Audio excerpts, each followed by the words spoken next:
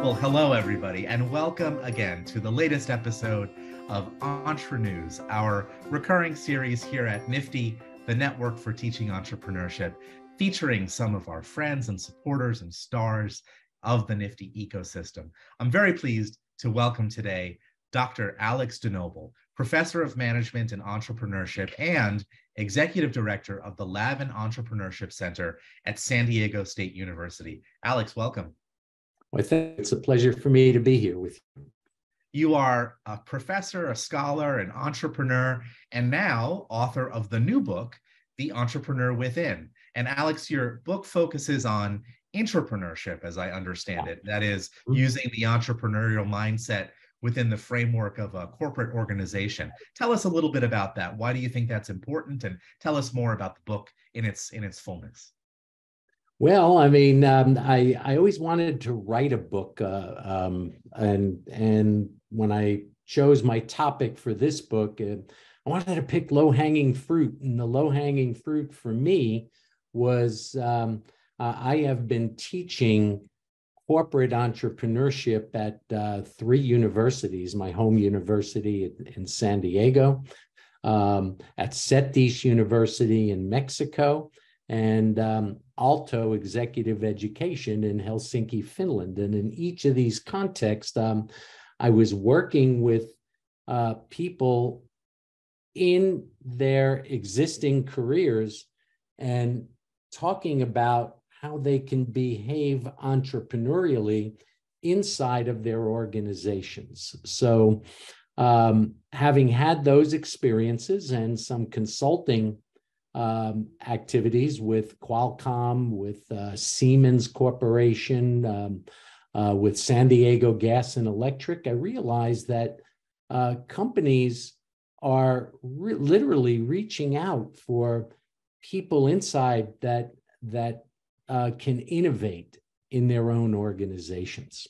I imagine that's important because businesses need new ideas and new thinking in order to move forward, particularly in highly competitive business environments. Is that what you heard when you talked to companies about why entrepreneurship is so important?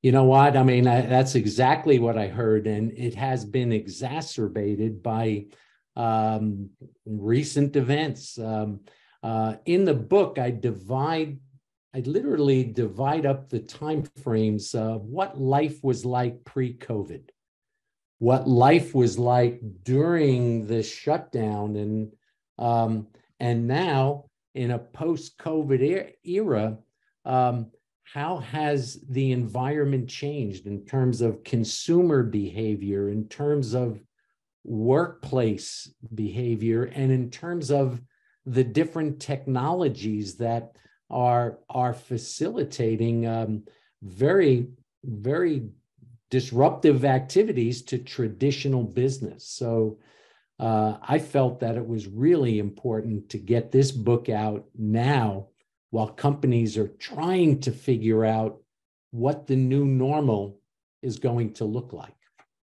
We often said at Nifty during the pandemic that the pandemic itself forced all of us to be entrepreneurial thinkers, because part of what we talk about at Nifty as components of the entrepreneurial mindset are pivoting and persevering, problem solving, anticipating challenges that come up along the way and dealing with them. And all of those skills we were all doing them, not just in workplaces, but in our daily lives during the pandemic. And so do you perceive that the pandemic really shifted some ways of thinking within companies that now companies are trying to figure out, what do we retain from that?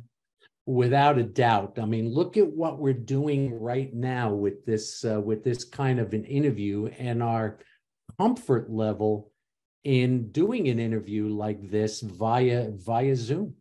And I have to be honest, I have been slow to adopt emerging technologies, and before COVID, I did a little bit with Skype, and I just saw Zoom as a really tough learning curve to learn how to use it, and never had that inclination. until we got sent home in the middle of a semester, and then had to learn how to use it. And then all of a sudden it has become an integral part of our work environment. And look at how it's changed behaviors. And, that's just one technology. As we look at things like Chat GPT right now and other emerging artificial intelligence and machine learning, we look at robotics, we look at what's happening in virtual and augmented reality. It is literally disrupting the status quo of how we used to conduct business pre-COVID.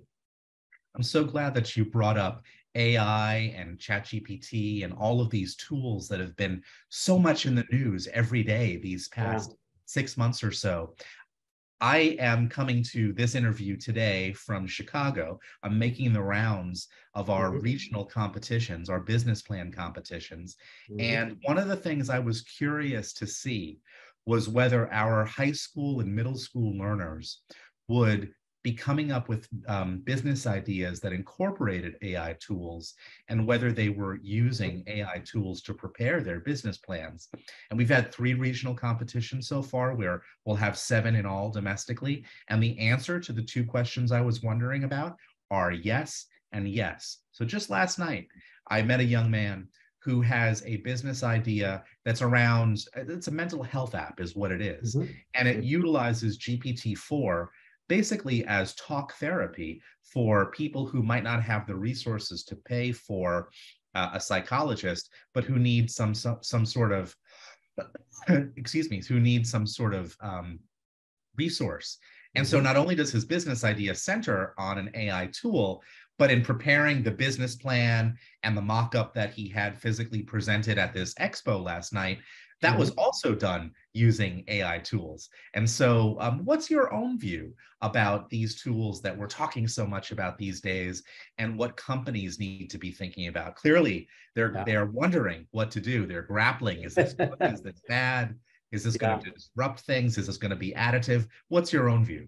You know what? I mean, I think it's absolutely critical that our students become comfortable with these emerging technologies. But what's interesting, the natural tendency for administrators, at least, is thinking of the fear factor. In university systems, the big concern is, okay, so are students going to be using this to find ways to get around assignments and things like that? And so I've seen some movements in the education field to ban things like Chat GPT. So to me, it's almost like an ostrich sticking its head in the ground because this is a wave. And I think it's absolutely critical that our students get exposure to these emerging technologies and learn how they can be used, because this is going to be their future.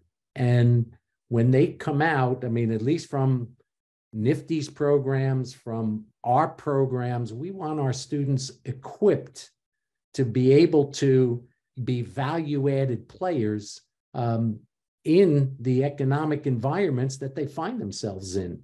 And this is not going away. Yeah, I often say our students point the way for the adults. And at NIFTY, what I'm picking up is that the students are saying, these tools are here, we're using them, they're helpful. So adults, better figure out how to incorporate this productively into what it is that we're doing. Alex, I'd love to hear more about what you have learned from your students, teaching them over the years. I know you're retiring soon from teaching full-time at San Diego State. Congratulations. You've had a 40-year career as a professor. I imagine you have learned many things from your students over the years. What is one key lesson you've learned from your students teaching them? You know what? It's having to stay current with them. Because my students come into our programs very technically savvy, and they're they're pushing the envelope with me, which has enabled me to have an exciting 40-year career. It hasn't been boring in the slightest, because every time I come in, our students are pushing the envelope on new technologies and how to use them, and they desire to be exposed that way. They're also pushing the envelope in terms of their desire to engage in social impact, to be part of a community. Our students volunteer to work with local small businesses in underserved communities and so forth. But, this desire to make a difference and the desire to understand how technology is going to affect their future, and the realization that they need to embrace it as part of their education and preparation. Yeah, once again, I can validate what you see in your classroom in our work at Nifty. So last night, just to take one small example, we had 8 businesses pitch, 9 students, 8 businesses, and 7 of the 8 had some social responsibility angle to them, whether it was a social problem gave rise to the business idea, or there was a component of the business that was about giving back, or that it was just a social purpose organization as a business. So I think you're absolutely right that the younger generation, the students who come up constantly are thinking about the problems of their world in a very thoughtful way and an idealistic way, wanting to solve them. Now, I know you've had a long history with Nifty too, so tell our audience a little bit about where you first encountered us and what you've done with us over the years. Well, I encountered Nifty back in the late 1990s when I was part of the Symposium for Entrepreneurship Educators, the C program sponsored by Babson College. And the faculty lead at the time, Jeff Timmons, introduced us to a guy named Steve Mariotti. And Steve was just he was talking about this program he was doing in the inner cities in New York City. And so at that point in time, I met Steve, and that was unbeknownst to me at the time, seeing the seeds of what Nifty is today. And so I was really privileged for that. Now, Steve and I haven't really connected since then, unfortunately, but about a year ago, I was at a conference, I was at the Despondé conference in Cleveland, Ohio. And that's where I met Kenny Turner, and we're having dinner. And he said, "I'm from Nifty." And I said, "I know Nifty," and reflected back on my time meeting Steve.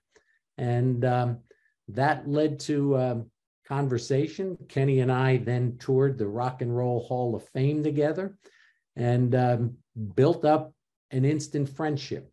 And that has led to our first engagement here at San Diego State and Nifty.